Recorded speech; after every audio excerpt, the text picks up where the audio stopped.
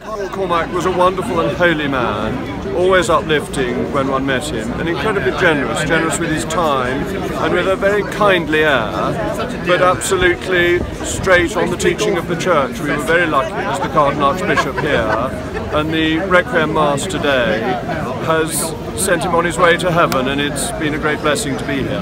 He was pastorally brilliant, wasn't he? He was wonderful with people. He liked people, enjoyed talking to them, and he was a cardinal and prince of the church, but he didn't have any airs and graces. He was very friendly and easy to talk to. And what do you think his main legacy will be? I think he's had an important legacy following on from Cardinal Hugh in making Catholicism acceptable in the United Kingdom, turning it from being a minority religion that was thought of as being a little unusual to being part of the British mainstream.